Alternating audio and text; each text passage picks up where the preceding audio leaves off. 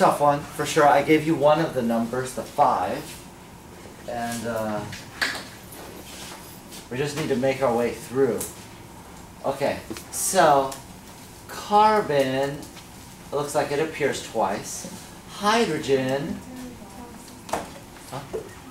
hydrogen only appears here and there, right?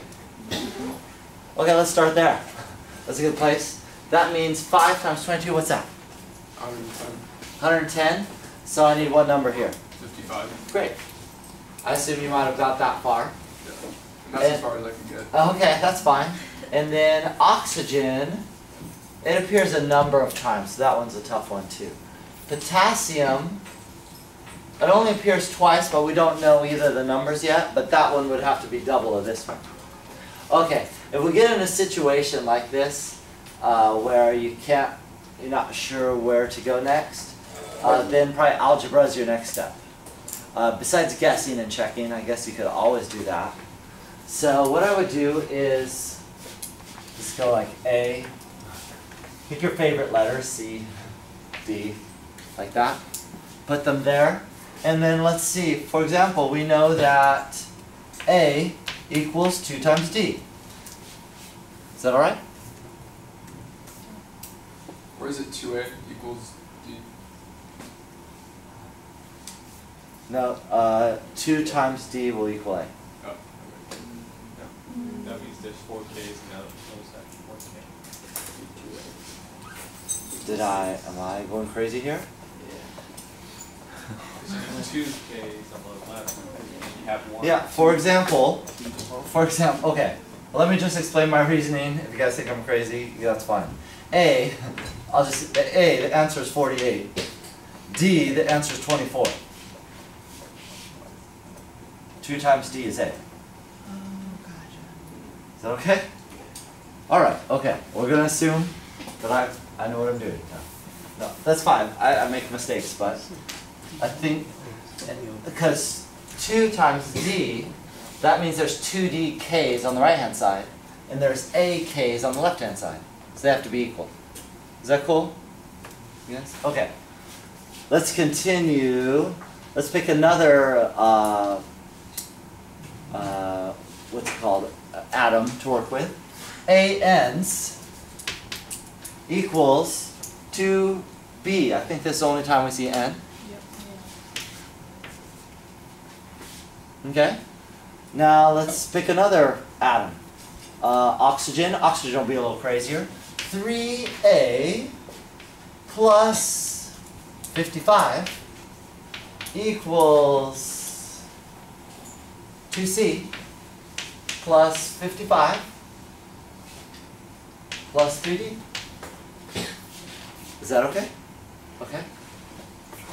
And then, is there any atom that I haven't done yet? I've done carbon, right?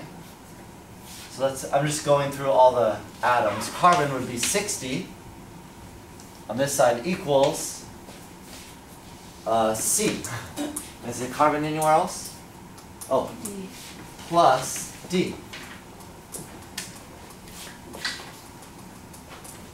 And basically I'm building a series of equations. Okay, what atom have I not done yet?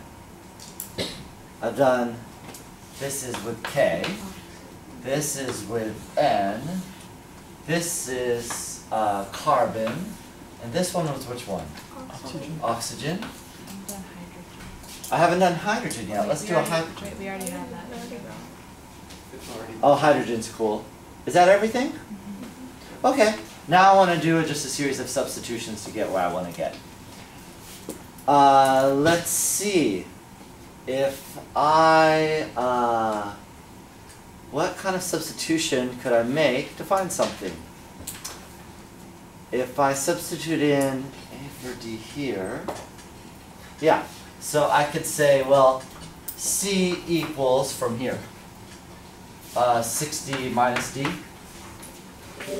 And then A equals 2D, I can go with this one, and this one. So I'm going to plug in 3A, which is 2D,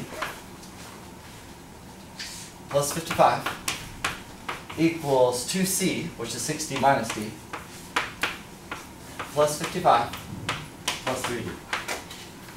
Is that okay? So 55's cancel. I have 6d equals 60 minus 2d, plus 2d. Did you forget the 2 for Yeah. 2c? Because c is 60 minus d, and up there you had 2c. Oh, that's 2c. There we go. Thank you. So this is actually 120 minus 2d. I guess this is just a d. Thanks. Yeah. Okay, so it looks like 5d is 120. What's d?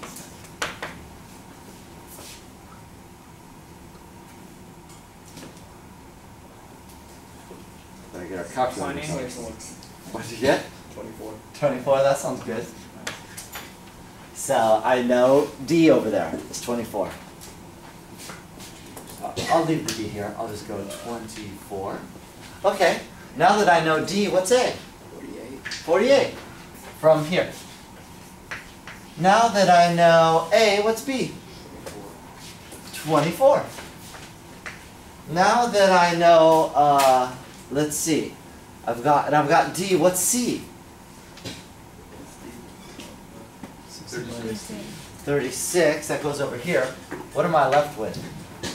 I think that's everything.